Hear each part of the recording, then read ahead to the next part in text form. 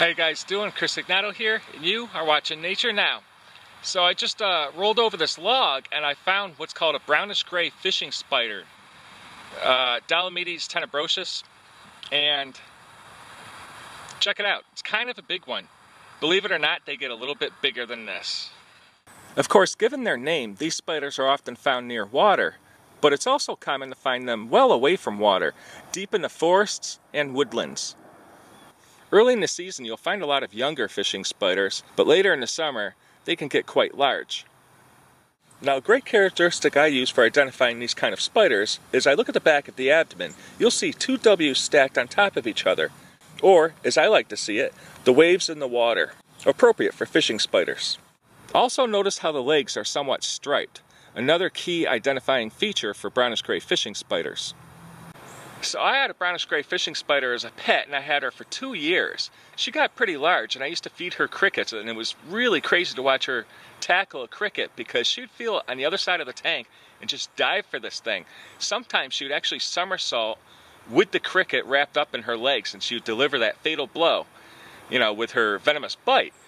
So brownish gray fishing spiders are one of the largest species of spider we have in Pennsylvania. But let me tell you, down south, Dolomedes scriptus, which is the same type of spider, almost, gets even bigger. It looks the same as this species, but a lot larger. There was one time I was swamping out in North Carolina looking to photograph and film a juvenile 5-line skink. So I'm out in a cedar swamp and I'm rowing along, and finally at one point I heard a lizard run up a cypress tree. So I brought my canoe over to it, which was just about 4 feet away, and I'm scanning the tree and I couldn't find the lizard. And then my canoe bumps the tree and I hear it go running again. Turns out it wasn't a lizard. It was a fishing spider, a big fishing spider. And it moved so fast into a nook. So I started to get some photographs of it, but the wind's blowing and the canoe's moving. I couldn't get any photographs that were actually in focus. The worst part is every time the wind blew, my canoe bounced against the tree and the spider would kind of jump a little bit.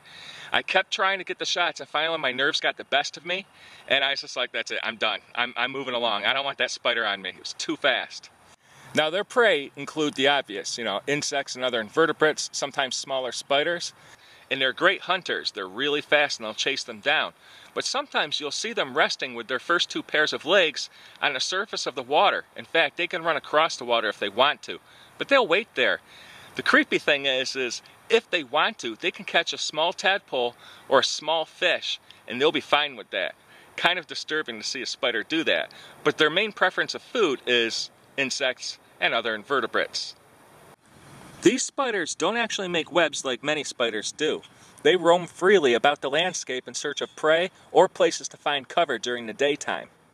Like other types of fishing spider, these spiders are capable of diving underwater and actually staying submerged. I remember one night where I found one of these fishing spiders of considerable size, and it was on a cedar tree, so as I was trying to photograph it, I used my finger for scale and touched the bark right next to the spider. I wanted to do it lightly, not to scare the spider off, but I did it too lightly. The spider actually turned around, wrapped her front legs around my finger, delivered a bite, and when she realized I was not an insect, she let go, turned around, and went away several steps. Quicker than I could pull my hand away. That's how fast it was. It did not hurt at all, except for my heart. I had such an adrenaline after that. It just startled me so much. The thing is some people have been bitten by these spiders, and they're like, it hurts. It's not comfortable at all. So, the bite can vary. It's not going to send you to the hospital unless you suffer anaphylaxis, which is, an allergic reaction. But they're generally not that dangerous of a species of spider, maybe just a bit of a painful bite, at worst, in most cases. These spiders are extremely fast, and as you can see, their camouflage is incredible. On some species of tree, you won't see the spider.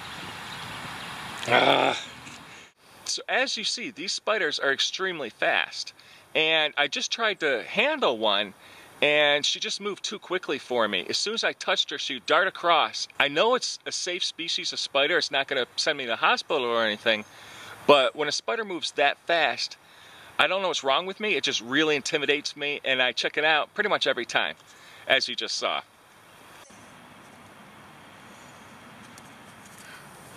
Wow. So anyways, I just rolled a log, found the fishing spider, and I decided I'll make a short video on them since I've got, various clips at home and stuff. It's not the most in-depth video, but I really hope you guys enjoyed it and learned a thing or two, and maybe you can tell the difference now between wolf spiders and brownish gray fishing spiders. There are those several identifying characteristics on the fishing spider. Thanks a lot for watching, guys. Once again, I'm Chris Ignato, signing out. Thanks a lot for watching, and remember, if you like this video, be sure to check out this video over here that YouTube has selected specifically for you based on your watch time. And don't forget to hit that subscribe button, but you gotta click the bell icon, because if you don't, YouTube will never let you know when a new video of mine comes out. And remember, passion inspires spirit.